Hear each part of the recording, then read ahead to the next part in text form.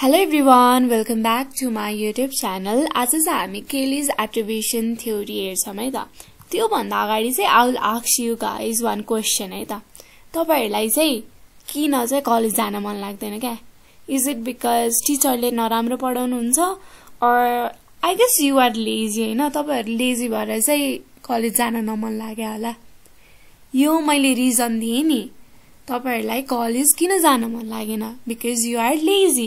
यही नै हो Kelly's attribution theory. Why do you behave in such way? त्यो reason खोज्छौं नि हामी. त्यही नै हो क्या. Let's read है त. It is related to our efforts to understand the causes behind others' behavior or why people act as they do. Why वाला के. यो चाहिँ हराल्ड केलीले डेभलप गर्नुभएको थियो 1967 अनि उहाँले चाहिँ यो किन people चाहिँ त्यसरी बिहेभ गर्छन् भनेर दुईटा फ्याक्टरमा इन्भल्भ हुन्छ भनेर भनेको यो चाहिँ एउटा चाहिँ इन्टरनल फ्याक्टर अघि मैले भनेको जस्तो because you are lazy हैन. External factor भनेको चाहिँ टिचरले अघि नराम्रो पढायो. Externally depends upon other है. अब internal factor डिटेलली हेरौं है त. Originate from within the individual such as personality trait. जस्तै you are lazy or efforts, abilities, motivations, beliefs, intention. आफू भित्रको फ्याक्टरले गर्दा चाहिँ त्यो काम भइराछ या भइराछ छैन भने त्यही नै हो internal factor. अब एक्सटर्नल फ्याक्टर कहिलेकाहीँ हामीले एकदमै 100% दिए नि हामीले हुन्छ नि त्यो फ्रुट पाउँदैनौं नि जस्तै एक्सटर्नल फ्याक्टरले गर्दाखेरि अरूको लकले गर्दाखेरि हामी चाहिँ सिलेक्ट हुँदैनौं जबमा त्यस्तोलाई भन्छ external factor. Originate from environment such as physical facilities, resources, सपोर्टिभनेस of workers, difficulties, lock etcetera. अब एलिमेन्ट्स अफ एट्रिब्युसन थ्योरी हेरौं है त. एउटा डिस्टिंक्टिभनेस हुन्छ, एउटा कन्सेन्सस हुन्छ, एउटा कन्सिस्टेन्सी. अब यो हैन डिस्टिंक्टिभनेस हाई भयो भने चाहिँ एक्सटर्नल फ्याक्टरले चाहिँ ट्रिगर गरेको हुन्छ. लो भयो भने इन्टरनल फ्याक्टरले गर्दा हुन्छ.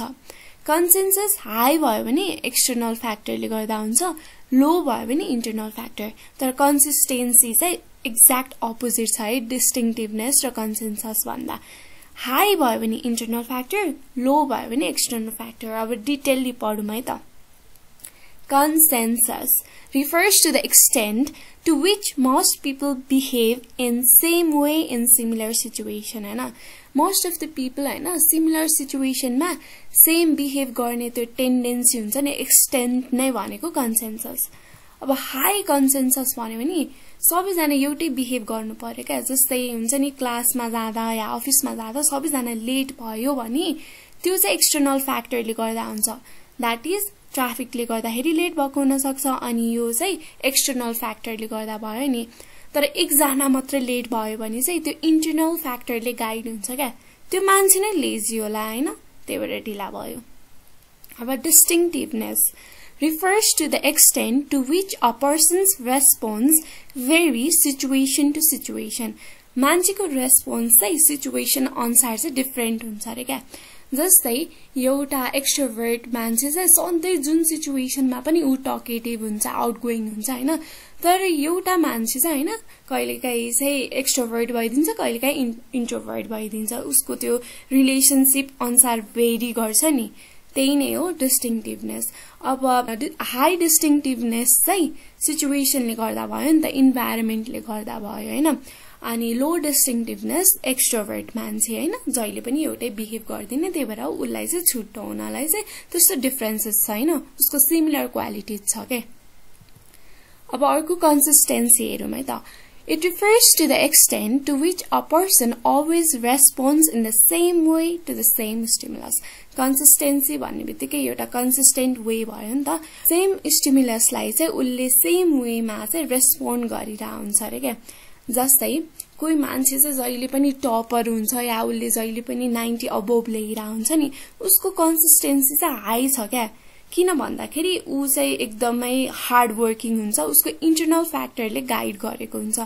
तर कोहीको कन्सिस्टेन्सी चाहिँ भेरी लो हुन्छ क्या. मार्क्स चाहिँ हैन कहिलेकाहीँ फेल भइदिन्छ, कहिलेकाहीँ पास भइदिन्छ, कहिलेकाहीँ टप गरिदिन्छ.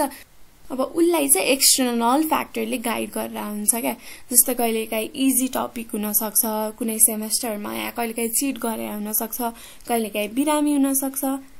हैन this much for today guys. Bye bye and hit the like and subscribe button for more videos like this.